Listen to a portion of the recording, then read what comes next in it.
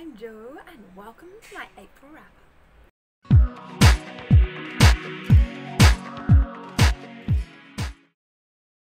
Hi guys!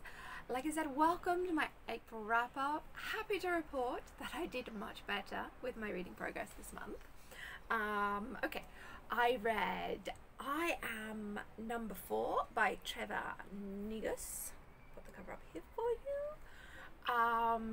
This one I got from Galley, so this counts both for my Galley TBR reading challenge, but also for the clock reading challenge because it gets me my number 4, and it was a really good read, so really happy with that one. The other book that I read which counts towards my Galley TBR is The Librarian, by Valerie. I'm not even going to try to pronounce the surname for this one. You can see it here on the graphic. Keog? I don't know. I know that I'm going to pronounce it wrong, so I will just leave it written up there for you. So this one also a really good read. Really enjoyed this one. So yeah, very happy with these two for my Galley progress. And also, like I said, I Am Number 4 gets me number 4 for my clock reading challenge this year, which means I am nicely placed for both challenges so far. I also read another Kindle book, which is this one right here, the XO Lifestyle Guide, 50 Mini Targets to Live Extraordinarily. This is by Emma Shakespeare. This is one that I picked up on Amazon because I was in the mood for reading a non-fiction, and I'm very much this year into improving myself. Okay, so on a journey with myself to try and be the best me that I can be, and so I've been looking into non-fiction books like this one. This one popped up on the feed of the Amazon free reads for the month, and so I was like, yeah, let's have that. It was a very quick read, but also a nice one.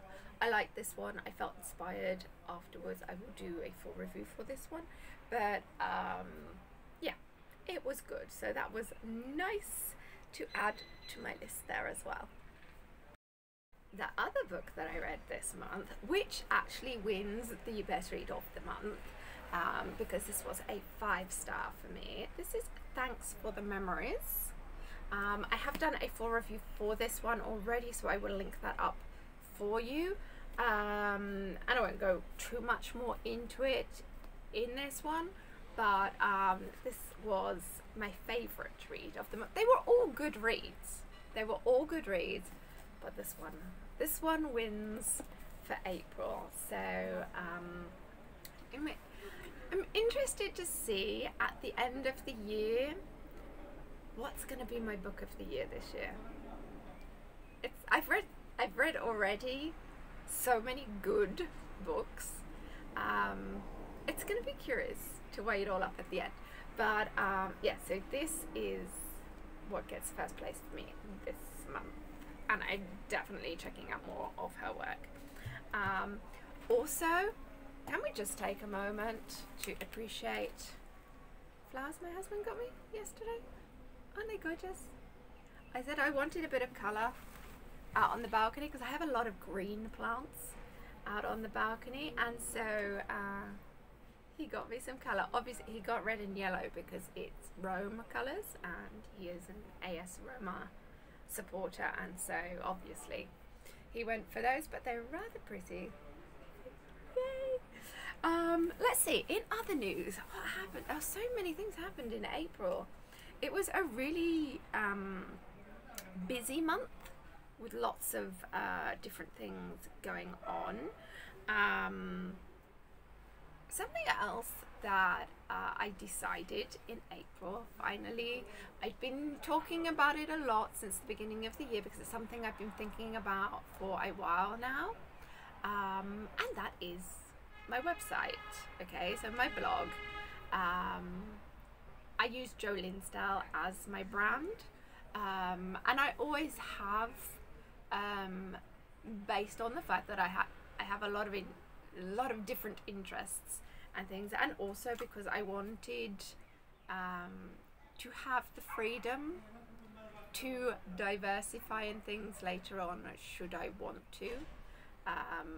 And yeah, so I decided, in the past I had various different blogs and things which all went very well. It was a good learning experience. I had, for example, the Writers and Authors blog, that I won a lot of awards for that one, and got a lot of recognition, should we say, within the blogging community. And so I really enjoyed that, but I didn't, it was all about writing and authors and books, yes, which I am very interested in, but I also wanted to be able to diversify in other things.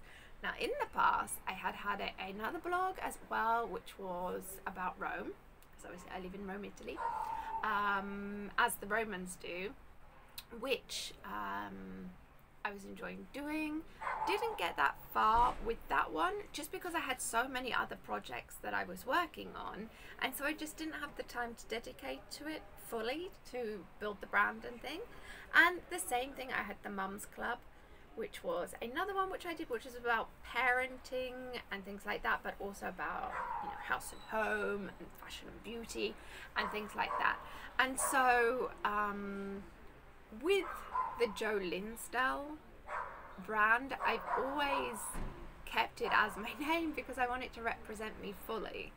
And whilst I used it principally to concentrate on talking about books and blogging, which is why I gave it kind of like a subtitle of books and blogging up till now, because that's been like the main scope of it.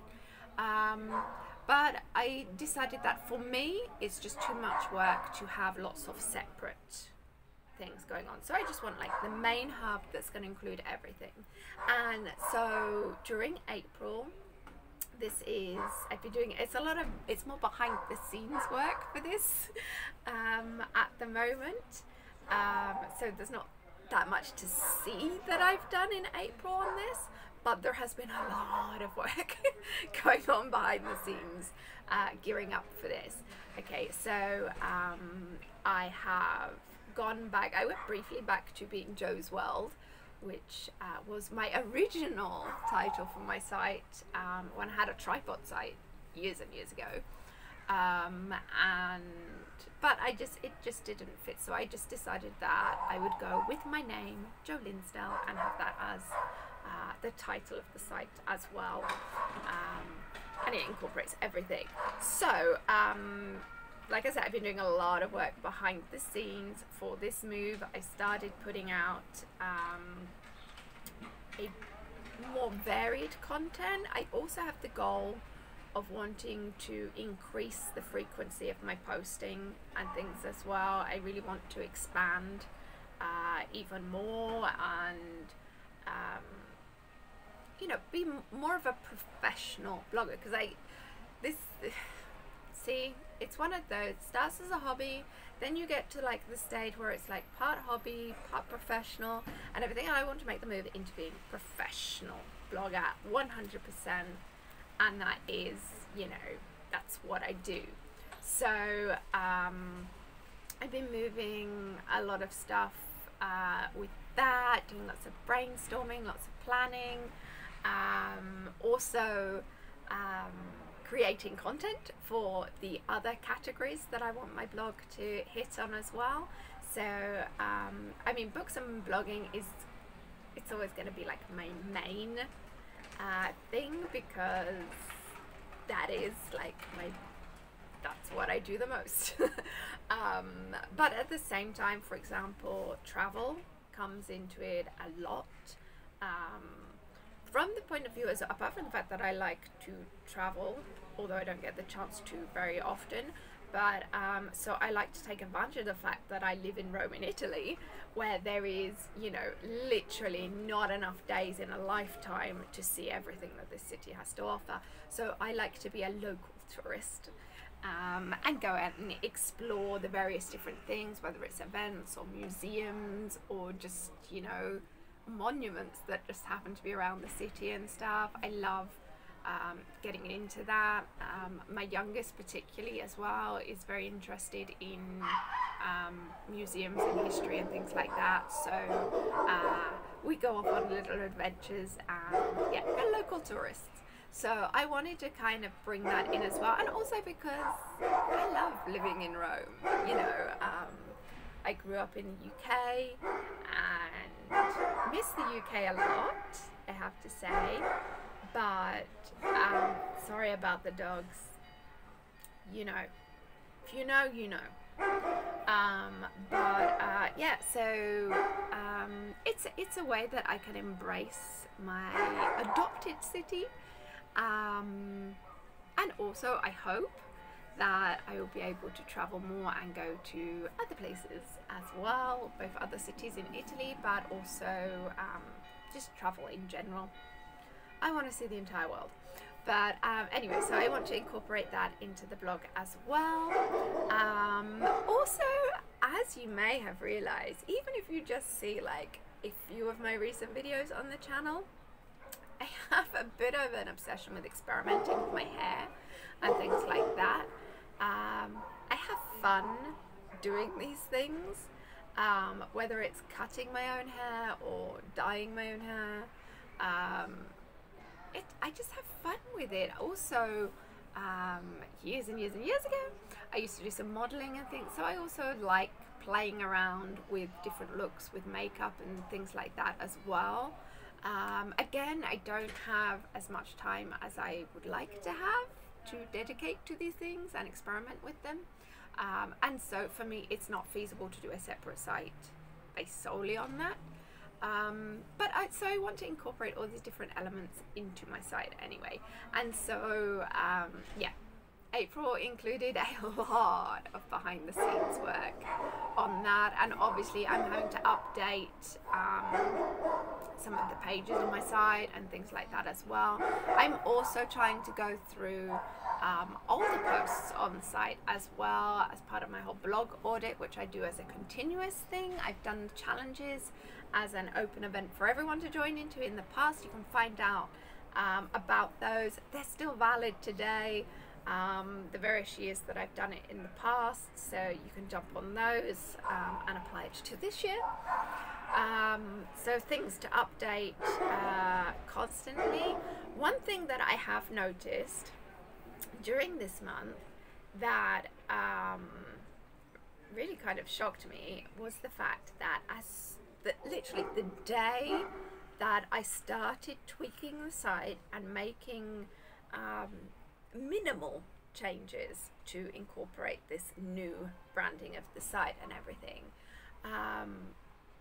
my advertising went, it increased by like 500%. The what I'm getting, I mean, we're still talking cents here, people. We're not like, this isn't big money doing this. I can't remember the exact amounts, but if before maybe, you know, I was getting a couple of cents a day through AdSense or whatever, it suddenly just like peaked, and I was like, oh my god, there's a number before the point, you know, like actual like solid euros as opposed to just the cents part, which for me was just like, okay, so it was the sign that I needed to, like, yes, I am doing the right thing with the site here. So yeah, it's interesting. Also, one of the first posts that I put up in my travel category, I mean, I have mentioned travel before obviously on the site over the years, but recent post which was specific to the travel category, which also mentions books though, because, you know, bookaholic, but that is actually turned into one of like my most popular posts of the month, so and quite quickly as well. So that was really interesting to see as well. So I don't know, it's a bit of an experiment, people. You know, I like experimenting, and I will report back on the various different things that I notice from the tweaks that I make and things that I learn through all of this. Because there's always been this thing about being a niche blog and things, and there's lots of pros and cons to it, and I have done a lot of research into that, so I think I will probably do a separate video to talk about the difference between niche blogs and, you know, your multi-topic blogs as well. There's lots of pros and cons. But so anyway, for me personally, I've decided that the multi-topic is the way to go. So I would also like to know from you guys. I have done a couple of vlogs and things last year.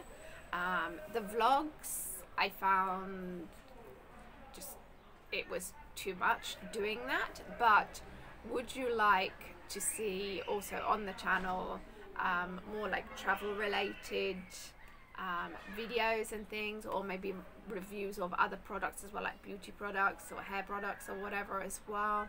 I would love to see what you guys think about this, because this channel has been mostly booktube. So I don't know, give me your feedback down below and let me know what your thoughts are about all this. Because obviously I don't want to lose the following of book lovers that I have created over the years and things, and I will, like I said, that's still like a huge part of what Jolene still is. The whole books and blogging thing is definitely still my principal thing at the moment, so don't worry, that's not going away. But yeah, I would love to hear what you guys think about all these changes and stuff like that. And also, do you have any tips? Have you done a rebranding on your site and things, and have some tips and advice that you can share with me and with all of us about ways to make it go more smoothly and things that you've learned by doing it and everything? I would love to hear your thoughts about this as well. Okay, so anyway, that is it for this wrap up. A lot of stuff to take in, I know, but thank you for joining me, and hopefully I will have lots of things to share with you in the May wrap up. So anyway, thanks again for watching, and I will see you next time. Bye.